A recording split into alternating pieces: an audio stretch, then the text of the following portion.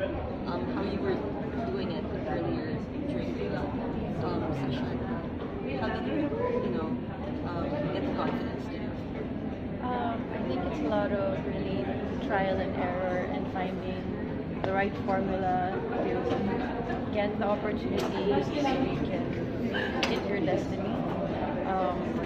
I think that goes the same with my skincare. Aside from you know winning Miss Universe out of like there were 80 of us, 80 candidates, and winning Miss Universe, which I thought was like a long shot. It still happened, and I think that also goes the same with your skincare. Like if you find the right skincare routine for you, then you should really stick to it because it can make all the difference. You've had a lot of ups and downs in your career. Of course, the up would be winning Miss Universe, but what would you say was the lowest point in your career? How did you get there? I think the lowest point would have to be the rejection and the first few times where I didn't make it, or I felt like I wasn't being recognized for my hard work or for my talent and for what my capabilities or my potential. So that was challenging because I had to convince people that I do have what it takes to get to where I am, or to make my dreams come true. And I think when you hear it, it doesn't sound like such a challenge, but when you're actually there and you're really left with nothing but to keep on fighting, it's actually pretty hard. Yeah, it's a lot easier said. Yeah. What advice would you give to people, the young men and women who are, they're struggling, they're still struggling to fulfill their dreams? My advice for them would be it's okay to have like experience some failure or some like negativity at first. I mean, again, it's really a lot of trial and error. You're very lucky if you get it, on your first try or your first attempt with anything, especially with your career ambitions.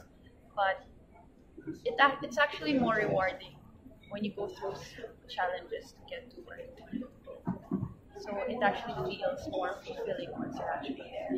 Of course, Olay is it's a skincare. Why is it important for you to take care of your skin and of your outward appearance? Well, because it is a big part of my job. Yeah, I'm constantly in front of the camera and speaking to other people. And I did join a beauty pageant after all. So it is very important because not everything can be hidden by makeup. So you have to look good even without the makeup on, and even on regular days where you just want to go there or look natural. You have to be able to pull that off because you can have even the most expensive makeup, but if you don't have thin canvas to work with, then it it doesn't matter if you have the most expensive tools with the most expensive makeup. The skincare is number one, and makeup. Actually, skincare goes first, right? And then second is makeup. Did you ever have any skincare problems? Yeah, I did actually. Like only because like I kept on experimenting with a lot of makeup and switching brands, and then there was a time where it took a toll on my skin before I even competed for Bini. So that was a very stressful time for me because it was like a month before competition, or a month before the screening to be a candidate. So I was like running out of time. I needed to have my skin clear before competition started. So luckily I was able to recover from that, but I know what it's like. I've been there. And you've been super busy lately. We see all of the endorsements, not just Olay, and you have like a movie coming up. How do you stay on top of everything?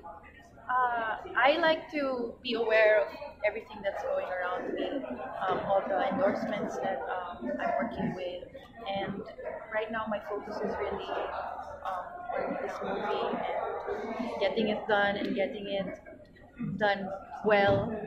So that's my focus right now, and then after that, we'll see what happens.